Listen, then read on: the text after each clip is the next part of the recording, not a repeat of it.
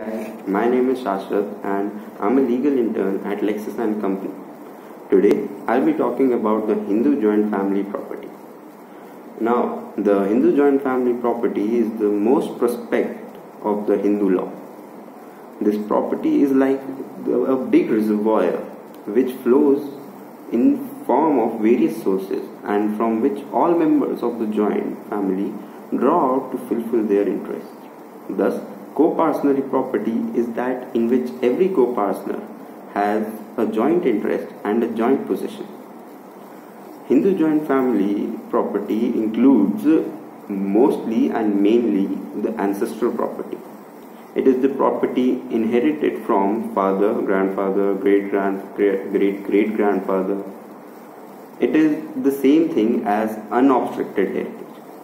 This property inherited from any other relation, like from maternal grandfather or maternal uncle, doesn't come under the ancestral property.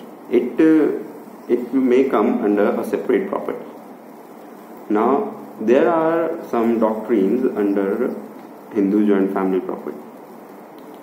First of all, there is the doctrine of detriment. This is actually the property acquired at cost of ancestral property. Then comes doctrine of blending. It is the separate property of coparcener which is voluntarily known by him into common stock to such extent that it cannot be distinguished from joint family property. And lastly, there is doctrine of accretion. The doctrine of accretion is any property acquired with the aid or assistance of the ancestral property. This property that you get with the help of the ancestral property also is known as ancestral property only. Then there comes the life of a common ancestor. The life of the common ancestor is very essential for bringing a joint family into life,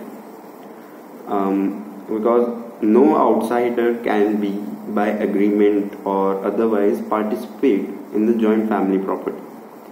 The death of the common ancestor will not result in the end of the joint family, as upper links are removed, the lower ones add on automatically. Even an illegitimate son is a member of father's joint family. However, a widowed daughter may return clean share. Now, you must be wondering, what is a coparcener?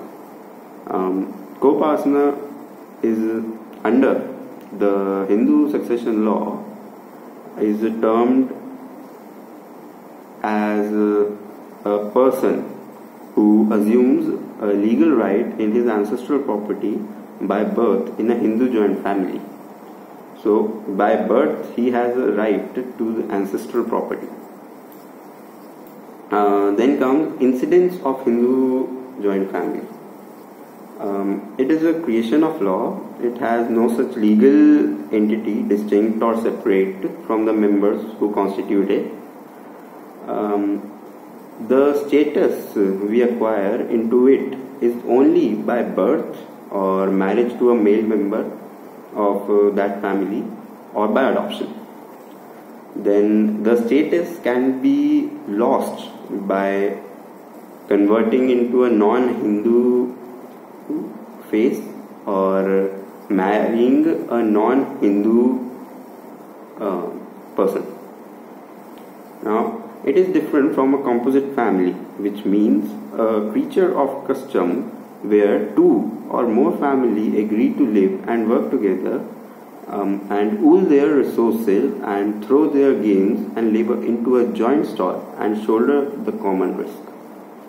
A joint family may consist of single male member and his wife and daughters, on a single male member and a widow coparcener, or even when they are not demanding a partition.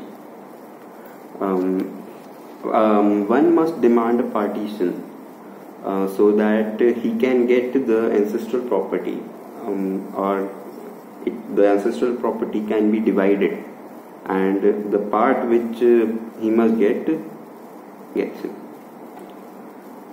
Then comes a single male or female cannot make a joint family. There must be at least 2 members to constitute it. A married daughter gets excluded from the joint family of the parents, as she now gets included into the joint family of the husband. Then comes the existence of the property. Existence of joint family property is essential in coparcenary. If a Hindu acquires property in his lifetime, on his death, property inherited by his son shall be held by the latter as joint family property, and he will perform coparcenary along with his sons as operation of law. There is a 4-generation rule in the Hindu joint family property.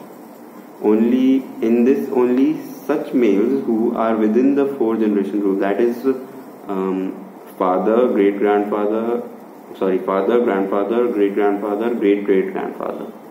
There must be the 4 generations there. There is then interest by birth. The coparceners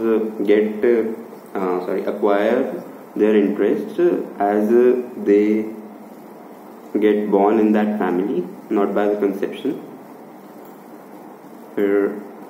Coparcenary within a coparcenary. Within a joint family, there can be coparcenary more than one in the different branches of a family. Likewise, there can be coparcenary within coparcenary. The moment a Hindu inherits a property from father, grandfather, great-grandfather, he immediately forms coparcenary with his son, grandson, great-grandson. Then